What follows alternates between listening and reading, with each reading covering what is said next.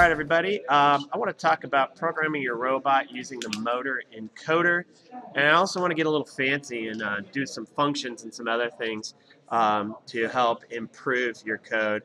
I just want to point out a couple things. I've got my EV3, and I'm using the RobotC standard. And so, first thing you always want to do is you want to power it on. And so we're going to test it out, but I've configured some motors, and I put this little thing on here so you can sort of see rotations, because our goal to begin with is to try to get this thing to rotate exactly 360 degrees, one complete rotation, and try to get it as consistent as we can. And then we're going to have another one that we're going to use the same, and we're going to see if using two motors we can get them consistent as well.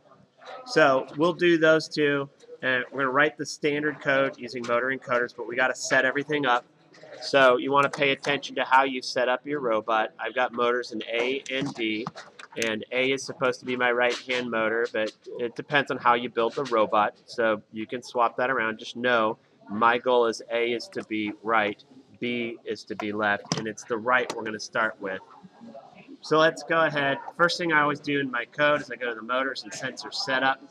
And so I want to go to motors, motor A. One of the things that we're going to do is we're going to give it a name. Let's call it motor right. And then on drive motor side, I'm going to set it to right. And then on D, we'll just call it motor left. The important part is that you set it over here. This only seems to work if you give a name here. If you don't give a name, it doesn't let you do it. If you decide that the left needs to be reversed or the right needs to be reversed, you reverse it by checking the box here. Notice we're using the EV3 motor large. So you want to make sure those are set up. And then later on, if you want to do sensors, you can set those up. That's not my concern on this particular program. You'll notice immediately these pragma lines are added. I did not hand type those out. They just appeared when I did motor and sensor setup. So here's our task main. Now, a couple things that we need to do is we need to start by looking at our motor encoder. Now, motor encoder tracks the angle of rotation on your motor, and it counts it as integers one at a time. So the first thing you're going to want to do is you're going to want to calibrate it. You're going to want to basically reset it, because it usually just keeps adding up indefinitely. And then eventually we need to, it just rolls back over to 0. We need to start with wherever we're going to begin. We're going to call that 0 so that we start from 0. It's a great way to start. So let's go ahead and set that. Okay, so the first thing we're going to do is we're going to go to task main. And we're going to, I'll put a little comment here, reset motor encoders 0. And that is through N motor. Now look at this, we got this little code hints here.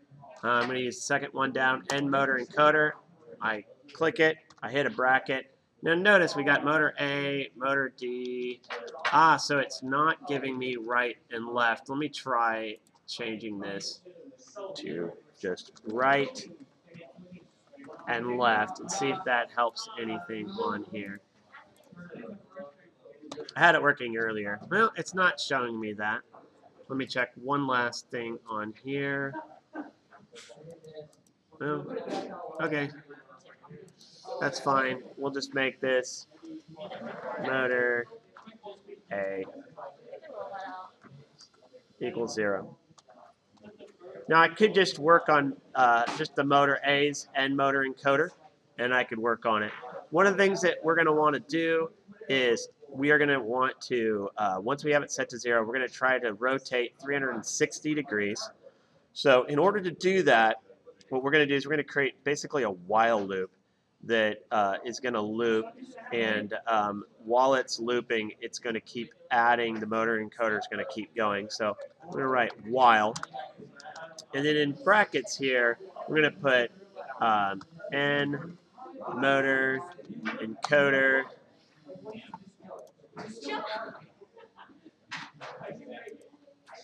put a bracket here.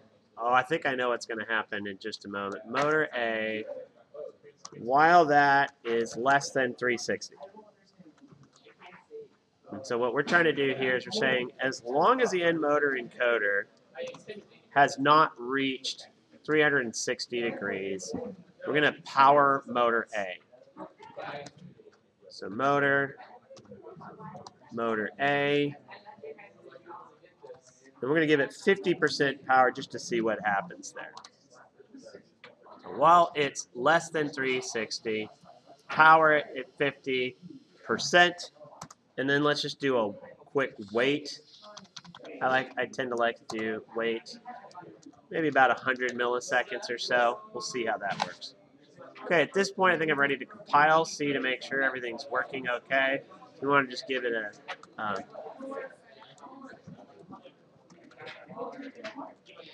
end motor encoder sample, we'll call it. I didn't see any X's, so it seems to like it. So we're going to try to download that to the robot and test it out. Okay, I'm going to hold this.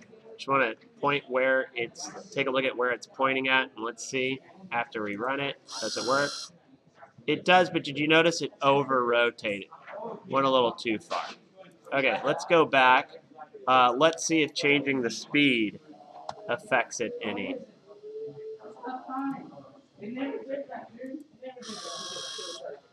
Still going over. If I just keep running it, it just goes a lot over. Okay, so that's not doing too well. Let's power this down to 30. Try it again. Sometimes you want to just test it out a few times. Yeah, it's still over-rotating. All right, let's change it down to 20% power. I just want to see if we can get to the point. I forgot to look at where it started. Let's try that again.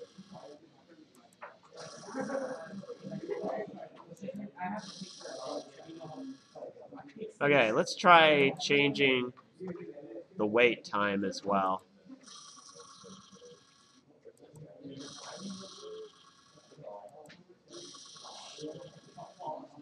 And it's still over-rotating a little bit, as you can see. Now, of course, part of the thing is these motors are a little finicky.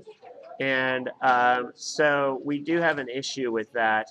I would like to be able to just treat that 360 and know that it's going to work.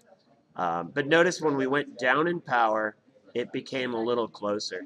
We're going to try to see what if we actually put two different motor encoders and try to split the difference between both motors. Let's see if we can get better results on that. Okay, in the meantime, I went ahead and added one of those little white indicators on here as well. We'll move this forward a little bit. The other thing now we're going to have to find out, are these motors going to be set up right or not? So one of the things I want to kind of do is realize if these two motors were mounted, this would need to be on the other side. So we're going to pull it around to the other side. And we want to make sure that these wheels are rotating in the same amount, or we need to change it. So we're going to do that first. Basically, I want to do the same thing for my motor encoder for motor B, or motor D, excuse me. Before I do that, there we go. Guess what? I've got left and I've got right back now, and I realize I had not compiled the program. Once you compile it, then any variable names you give it actually work.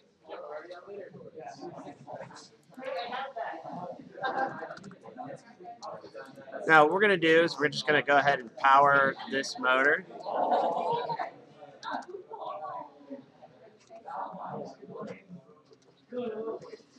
And we'll change motor A here to right again.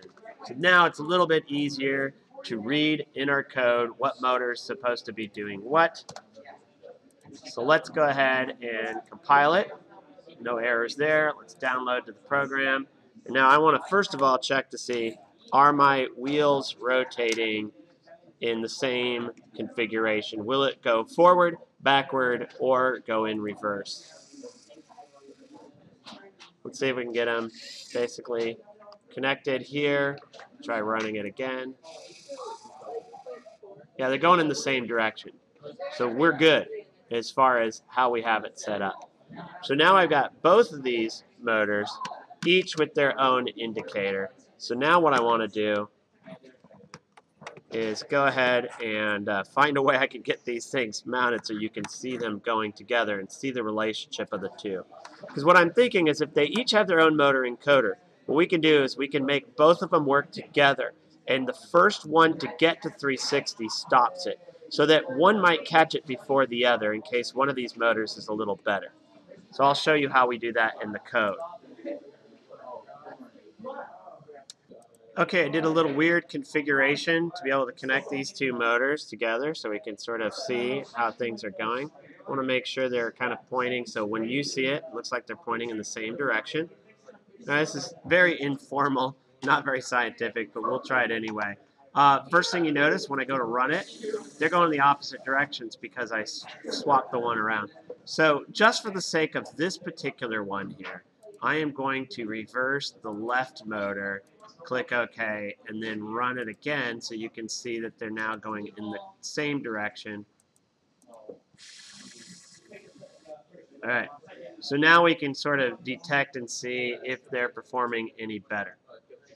One of the things we can do is to mess around with speed. Since we're applying it to two different motors, but we want it to be the same power, we're going to create a variable to do that. It's going to be an integer because it's a whole number. And we'll put int speed equals 20, like so. And then we'll change this to speed here and here. Run it again, test it out. Okay, it's applying the variable now. And then if we want to test it at 30, we change it just on this one line, and now the rest of it sort of matches. So now they're faster. Okay, so we got two motors going. We got a speed. Let's bring it all the way up to 50. Hopefully this thing won't tear it apart. Okay, already they look fairly synced. I think we're pretty good on that one here. And so what we want to do is instead of just checking one motor encoder, we're going to say we want basically as long as we want it so either the right or the left can trigger a stop. So what we're going to have to say is we're going to loop while both of these are less than 360. So as soon as one of them goes above 360, it stops it. For that, we need the double ampersand, which means both what's on the left and what's going to be on the right need to be true.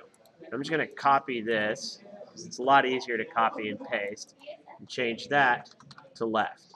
Let me zoom out, or not zoom out, but let me pull this out a little bit here. I did not intend to do while, so hold on a second. That's what I intended to do. So saying while the right motor is less than motor encoder is less than 360 and the left motor encoder is less than 360, let's go ahead and run it.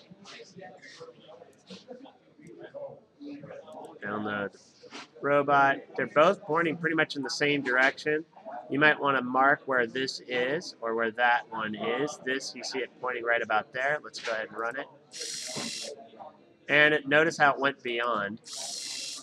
Fortunately, they're both stopping at about the same. They're staying in sync for the most part. So that's really good. And so it shows that the speed 50 is just probably too much. Try it at 40. A little bit better. Let's try it a few times.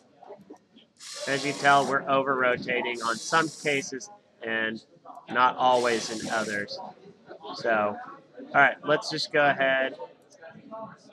So one of the things you're going to need to do is probably to get one full rotation, you might need to scale back this number, and maybe 360 is too much if you want it to go that fast. We'll go back to 30. We'll just keep going until we think we've got a good number that doesn't over-rotate.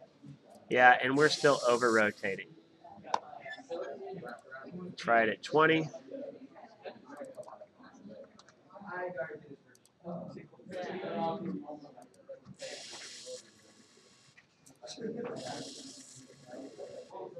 And it's still over-rotating.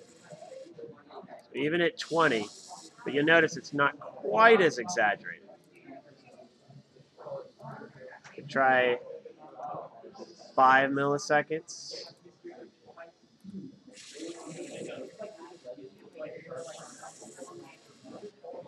and it's already still over rotating. Okay. And you'll notice they're now a little bit off sync, so one is less than the other. So none of this is too terribly precise. So one of the things you're going to have to do is experiment with the speed and maybe this number as well. Maybe we tried at 350 or 355. So I'll let you figure that out. In my next video tutorial, what I'll do is I'll show you how we can take some of these concepts here and write a function that will let us be a little more precise in how far we travel. Stay tuned for that.